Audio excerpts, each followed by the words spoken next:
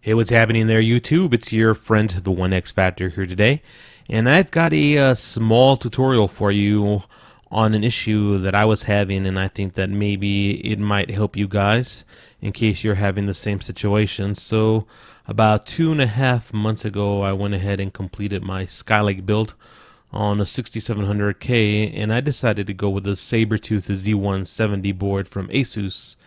And since that did have M.2 compatibility, I went ahead and chose the Samsung SSD 950 Pro. So the problem that I was having is that it installed fine, everything was working great, but I realized my boot times were taking anywhere between 45 seconds to a minute to get started. And that was definitely way too long, even for a mechanical drive, if you ask me. So I figured something was wrong, and after I did a little bit of investigating, I realized that apparently I didn't do the installation properly. So that's what I am here to help you with. And in my situation, since I had already installed everything and had been using the computer, for about 2 months, I had to go ahead and do a clean boot just to make sure I did it right. So that's what I'm going to guide you through. So the first thing you want to go ahead and do is back up anything. If you are using only that drive, or if you using 2 drives, make sure you shut down and unplug your other drives. The only thing you want to have connected to your motherboard, other than the mandatory items, is the SSD. Unplug all your USBs and everything. So first thing you want to go ahead and do is create a USB. All right, and this is the website you're going to do, and I will go ahead and leave you a link in the description below. So you'll want to go ahead and create a USB and download the tool, and it's pretty self-explanatory. So remember, you're creating a USB, download the tool, and it'll guide you through it. Since I already did it, I'm not gonna go through that, but if you have any questions, let me know and I'll be more than happy to answer you. Alright, so we want to go ahead and reboot the PC and spam that delete button so we can get right back on BIOS.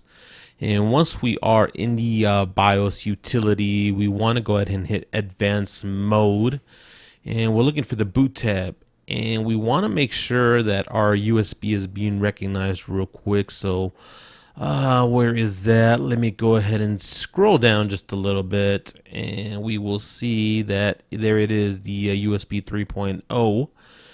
And next thing we want to do before we go ahead and do that, I'm just making sure, I've already done this, but I want to make sure CSM, make sure that that is disabled. We want to go to secure boot, and our OS type, make sure it says other OS. Then we want to go to key management, and if there's anything on here that says clear keys or clear key BIOS or whatever, we want to go ahead and clear the keys. And once we have cleared keys, let's just go ahead and make sure that our USB is the #1 option on there, so that when we reboot, the PC will go straight to it. And let's go ahead and reset. It says it hasn't been changed, but that's because I already did it and I was just making sure.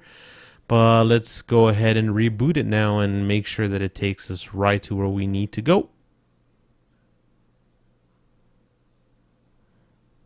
Alright guys, and once we reset, I'm going to go ahead and speed this up so you don't have to watch the whole thing.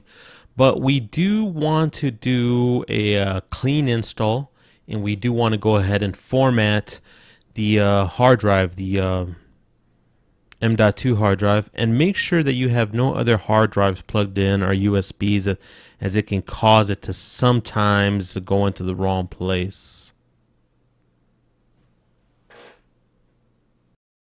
Alright, so finally, once Windows is installed and everything, and you've got your operating system up, the first thing you want to do is go to this website on Samsung, and I'll go ahead and put you a link down below, and go to the consumer SSD right there. And let me see here, and we want to go ahead and get the driver for the Samsung M.2. And that'll be just to optimize it and optimize speed. And we want to go ahead and download that driver. And we want to go ahead and hit open. Double click on that. Let's see. Yes. Okay, in English. Okay, install. Let's go ahead and install English. Next. And it'll ask us to reboot. Now, guys, this was really drastic. I was taking almost up to a minute to get going. And you know, ASUS boards do got the post test, so you got to count that you got 15 to 18 seconds for post before you boot up. I still haven't found a way to disable that, which I'm not sure you can. So I was taking 15 to 18 seconds for post. On top of that, add another 40 seconds for me to boot up. After I did this, I went from the 15-second post to a 10-second boot up. So total 25 seconds.